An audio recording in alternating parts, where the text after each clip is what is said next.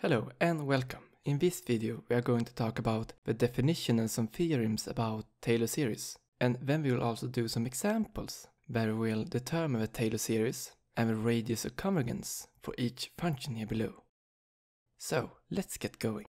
The definition states that if a function is analytic at some point c0, then the following series, which includes all the derivatives of a function of order 0 to infinity, is called the Taylor series for a function around the point c0.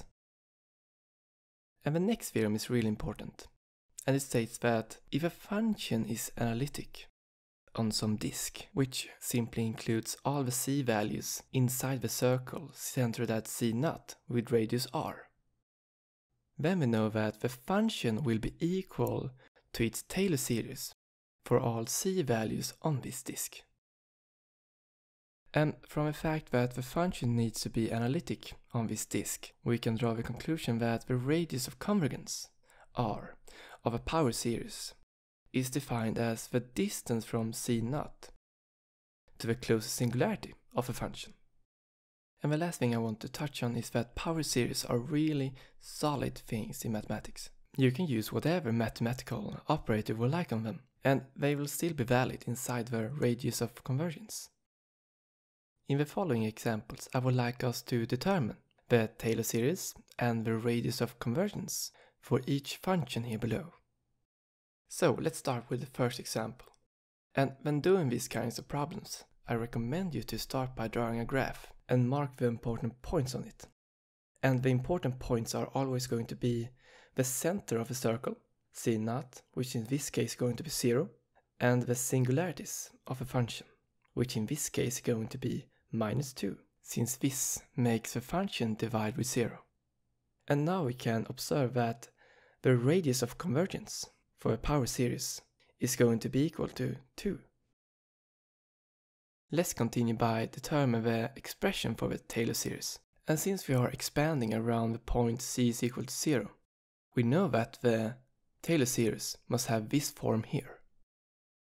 And even though we can determine the coefficients in this formula with the help of the function's derivatives, we don't really do it, because that would take a lot of time. The way we do it in complex analysis is that we use known geometric series and manipulate them so that they look like our Taylor series.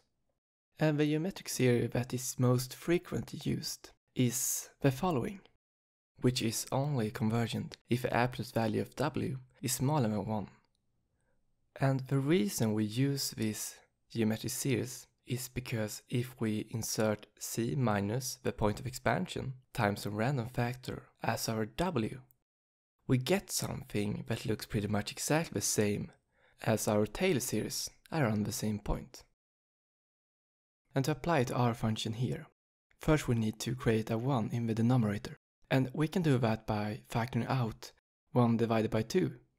And since we would like our end result to be in power of c's, we want our second term here, which is going to be equal to w in the formula, to be c times some factor.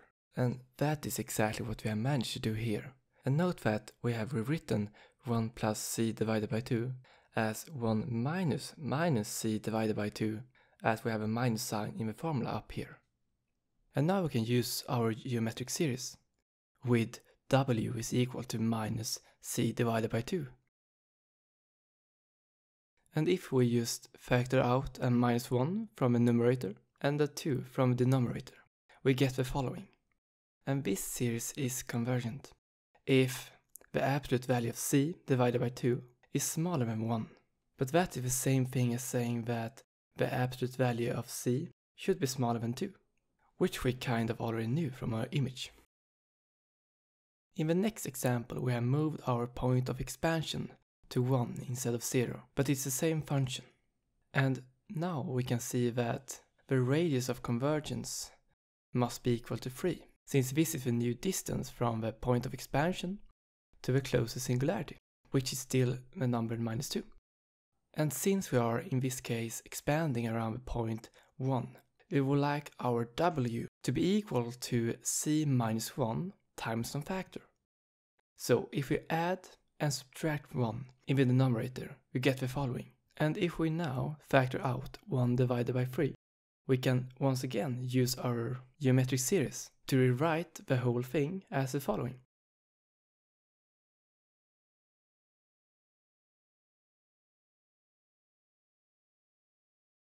And this Taylor series is convergent if the absolute value of minus c minus 1 divided by 3 is less than 1. And that is the same as saying that the absolute value of c minus 1 is less than 3. So the distance from c to 1 should not be bigger than 3. And that is exactly our disk we have here. In the third example, we can see that the radius of convergence will be the same as in the second example, since we are expanding around the same point, and the function has a singularity at -2. But it is much harder to try to determine the expression for the Taylor series if we are using the same method as in the last two examples. And that is because we cannot easily rewrite it on the form of a geometric series. But we can instead solve it by using the fact that this function here is the derivative of a function f here above.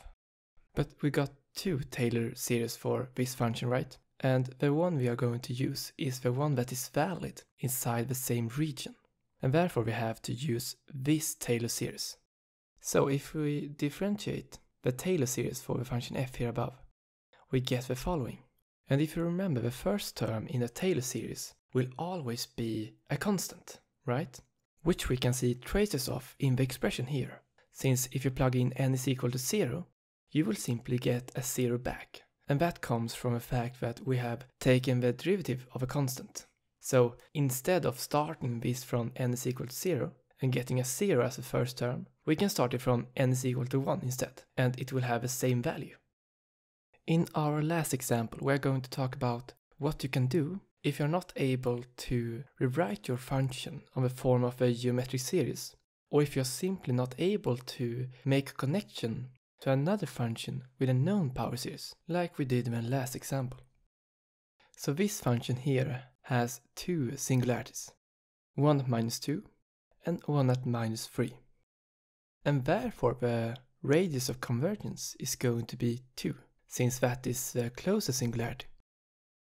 And to solve this problem, we have to rewrite it with the help of a part-term fraction expansion. And now we can determine the Taylor series for each of these terms here. And then we can add them together to get the final answer. Let's start with the term 5 divided by c plus 3. And we would like to once again use our geometric series, right? And this time we would like the end result to be in power of c's, since we are expanding around the point 0. And therefore we can start by factoring out 5 divided by 3. And then we can simply rewrite 1 plus c divided by 3 as 1 minus c divided by 3 in the denominator. And by now applying this as a geometric series, we get the following. And this will be valid if the absolute value of c is less than 3. And now we can do the same for the next term. We can start by factoring out 4 divided by 2. And if we now rewrite 1 plus c divided by 2 to 1 minus c divided by 2 in the denominator and apply the geometric series, we get the following.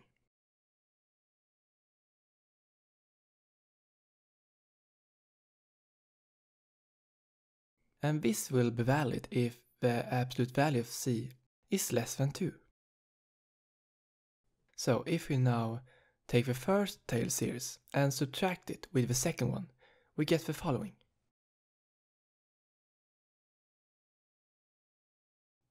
But in what region will this be valid? I mean, the first series is valid if the absolute value of c is less than 3. But the second one is only valid if the absolute value of c is less than 2.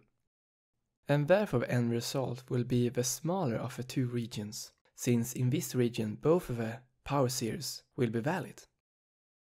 And this simply corresponds to our earlier findings when we made the plot. Thanks for watching.